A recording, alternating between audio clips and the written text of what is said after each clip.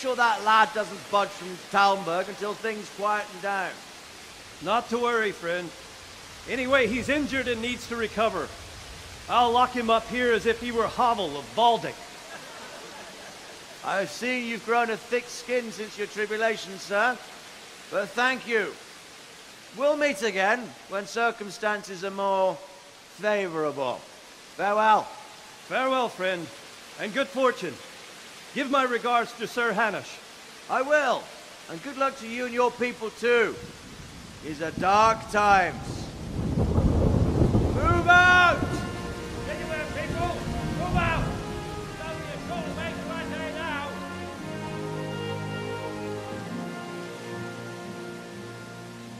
Hello and welcome back. You're watching Parry This. Today we are continuing our history video series and diving into the real-life history of another character from the fantastic medieval RPG set in the 1400s in Bohemia. This game, of course, I'm talking about is Kingdom Come Deliverance, as you probably already know. In accordance with the results of our most recent character poll, Sir Divish of Talmberg will be the subject of this video. I will do my very best to gather and simplify all the pertinent information about his life and share it with you in this video.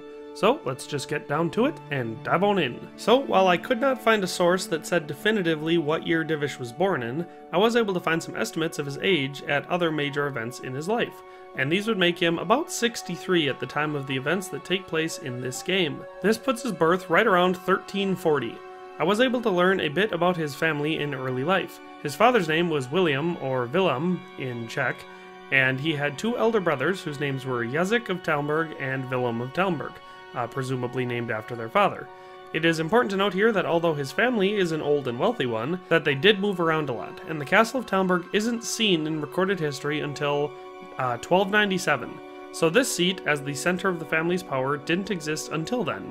Back to the matter at hand, however, in 1357 to 1374, the castle belonged to Radzig of Talmberg, and from 1374 to 1382 to Vilém of Talmberg. So Divish's lordship didn't begin until 1382 at the age of 42. So Divish ruled his properties from 1382 to 1390 without much to note historically. However, it was in this time that an altercation between Havel Medek of Valdek and Divish must have occurred. The source of the animosity between the two is not clear. However, I was able to find some shaky speculation that I will share. The first bit of theory I was able to find was that Havel Medek, whose lands were in relatively close proximity to the north of Talmberg, was a poorer noble, and due to his lands not holding much in the realm of strategic location or valuable resources, he was limited in terms of growth because he couldn't acquire new wealth. Talmberg, however, and the rest of Divish's lands were located in a decent trade route, so that meant decent revenue from trade and taxes coming through the area. He held vast forests, great for harvesting game and timber, which was another great source of income, and he was due the taxes of 3 large settlements, making his fief one of the most valuable in the region, second only to Racek. So some speculation I have seen is that there was no existing conflict between the two. Other than that, Divish was richer, so Havel Medek was jealous, and so he decided to seize Divish's lands for his own. The thinking here was the old adage, better to beg forgiveness than to ask permission. Although I believe that this is most likely the case, there is also some rumor that suggests that the conflict between Havel Medek and Sir Divish stems from a few decades-old feud between the families. This theory is mostly due to the contested nature of Divish's northern domains. The theory here is that when Talmberg Castle was built, the hill and the forests to the north of there were contested by Divish's ancestors and Havel Medek's ancestors. However, since Divish's family was wealthier, they were able to build a castle and assert a claim over the lands, which was upheld by the provincial court. So the theory here is simply that Havel Medek's attack on Divish was part of the feud that had been going on for decades, and in his mind was reclaiming territory that was already belonging to him and revenging himself upon Divish in the process. I find this one hard to believe for multiple reasons, the key of which being that I could find no historical evidence to back up the claim that this land was ever contested. From the accounts I found, it appeared that although Talmberg Castle wasn't built until the 1290s, Divish's family had been in the region since the early 1200s, and had simply resided in Ujits, which was part of their domain. So in summary, I would say that what is represented in the game is likely to be the more accurate theory, and that Divish was in the right and Havel Medek of Valdek was in the wrong. In any case, however, Divish's imprisonment is not contested. It began in late 1390 when Havel Medek invaded Divish's lands from the north. They were resisted at Pribyslavitz, and the garrison there was slaughtered and the town was burnt to the ground. The few surviving villagers fled, presumably to Talmberg, but were only just ahead of Havel Medek's forces, which quickly laid siege to Talmberg. In 1391, the castle succumbed to the siege and was conquered by Havel Medek's forces. Divish was then held captive in the western tower for 7 years, as Havel Medek ruled from Talmberg. This is one of the events, actually, that greatly tarnished King Wenceslaus IV's reputation in the eyes of his nobility. Basically, this whole conflict arose because Wenceslaus, who was king, had not cared enough or been able to resolve this issue legally, and eventually this led to Havel Medek invading. It was during this time where Wenceslaus gained his nickname, the Idol. So in all reality, although the conquest of Talmberg and temporary imprisonment of Divish may seem like small potatoes, it was actually part of a very large problem that eventually led to the conflict between Sigismund of Hungary and Wenceslaus IV. Greetings, Lord of Talmberg. That's the bastard who led the attack at Skalitz and killed my parents. Don't be an idiot. Do you want to end up like them? I am Sir Markwart von Aulitz.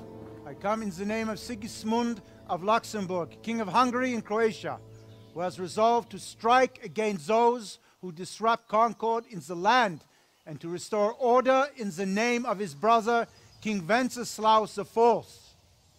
Restore order by burning and pillaging the king's estates. Greetings, Sir Markwart. The efforts of the king's brother to bring order to this chaotic land are undoubtedly noble. It seems to me, though, that he and his army have somewhat strayed.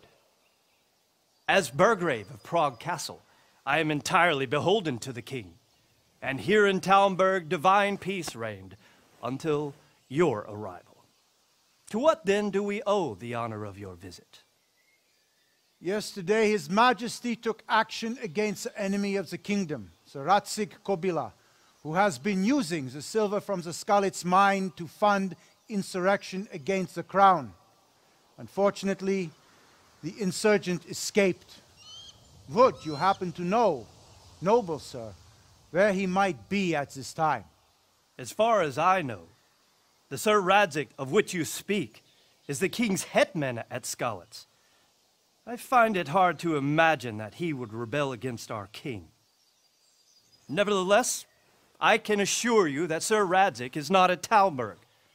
He would be a fool indeed to flee from one castle, where he has little chance of defense, to another, where he has even less. Or do you take the view that my humble manner is any obstacle to your army?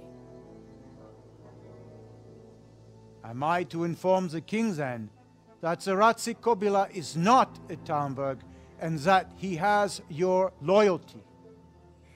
Sir Radzig Kobyla is not here, and I have no intentions of getting embroiled in affairs from which I have nothing to gain. Very well, sir. As you wish. I will relay your words to the king in the hope he will be as well disposed as you seem to be. Those who have clean consciences and goodwill may find themselves well disposed even at moments like this, when there is little cause for joy. Farewell, sir. It was in the year 1398 that Divish was finally freed, and Havel Medek was driven from Talmberg and retreated back to his own lands, apparently with no punishment whatsoever. It is stated in the game's codex for Sir Divish that it was Divish's friends who finally freed him, and that included, amongst them, were Sir Radzig Kobyla. Here I was not able to find any historical reference to the specific events that freed Divish. All I could find was that he was set free, and Havel Medek returned to his lands. There was no specific mention of the people involved in freeing him. However, given that Sir Radzig was at the time the royal hetman for the province, and therefore was the highest-ranking military official in the area, I find it likely that he would have been the driving force behind this operation. The Codex also mentions that at this time where Divish was imprisoned, Lady Stephanie, his wife, tried to raise the ransom to have him released, but again, I was not able to find any reference to this. However, in this case, it is likely that her actions were simply not recorded due to the fact that, at the time, the actions of females, even of noble families, were considered of little import, and therefore didn't warrant detailed accounts to be written down. So, from 1398 to 1400, Divish governed from his seat in Talmberg Castle. However, in the year 1400 he was granted the office of Burgrave of Prague by Wenceslaus IV, and he moved his seat to Prague Castle in 1401, leaving Talmberg to his wife, Stephanie. A little historical background on this office is important so the gravity of this appointment is understood. The Prague Burgrave was at the time the highest ranking political office in Bohemia, second only to the king. At the time it was also known as the Prince of the Empire, the Viceroy of Bohemia, or the King's Deputy. The office of Prague Burgrave was not a hereditary title like the other Burgravites, so it was not passed down. However, it was the only one that was a lifetime appointment, so Divish held this office until his death. At the time, the Prague Burgrave would have done nearly all of the governing for the entire kingdom of Bohemia. This includes tax rates, passing laws, raising and maintaining armies, and settling many disputes amongst the kingdom's nobility. So, from the level of power and authority that this office entails, and the fact that it was granted to a non-family member, which was rare, I can assume that Divish must have done something pretty important to warrant the king's favor here. Otherwise, I think it was done likely to make up for the injustices Divish faced as a result of Wenceslaus's inaction. I think that this is likely the case because it was probably an attempt to repair his reputation in the eyes of his nobility. In any case, Divish governed from Prague Castle from 1401 to 1415. In 1415, it is largely agreed upon that Divish returned to Talmberg to hand over the governance of that fief to his eldest son, Oldřich. There are also some sources that say that in 1418, Sir Divish purchased Jankov Castle from Jan Jankovský, and this became the new seat of his family's power until 1702. And while, yes, this is accurate, that this was the new seat of power for the Lords of Talmberg from 1433 to 1702, it is contested whether or not it was Divish himself who purchased it. This inconsistency mostly arises from the fact that most historians place Sir Divish's death in the year 1415, 3 years before the acquisition of this new castle. But in any case, somewhere in those couple of years the Talmberg family did purchase this new castle and move their seat there, while maintaining their lands in and around Talmberg. Likely, from this point on, the Talmberg Castle went to a younger son from the family, as was common for the time. As far as Lady Stephanie goes, I was unable to find much historical information about her at all, but I was able to find out that it was very likely that Divish only ever had one wife, and with her he had 3 sons, Oldřich, Vilém and Mikuláš. So, the story she tells in the game about never having children and such appears to be entirely fabricated, and likely just used as a story device so she and Henry could bump uglies. However, since Henry is a fabrication, it should be expected that any interaction he had with real people would also be fabricated, so this shouldn't be too much of a surprise for anyone. So to act as a quick TLDR, Sir Divish of Talmberg was born around 1340 and died in 1415 at the age of 75. He governed Talmberg from 1382 to 1391, and then from 1398 to 1401. He then acted as Burgrave of Prague from 1401 to 1415. And after his death, his family went on to govern and prosper until the early 1700s due to the actions that he himself was responsible for in his life. Well, that does it for Sir Divish. As you can tell, he lived a particularly interesting life and achieved great things despite much adversity. As always, I invite you to share any additional information you may have in the comments section below, and ask you to like, comment, and share at your own discretion. I hope you found this video to be both educational and entertaining. But in any case, thanks for watching and have a nice day. I'll see you next time.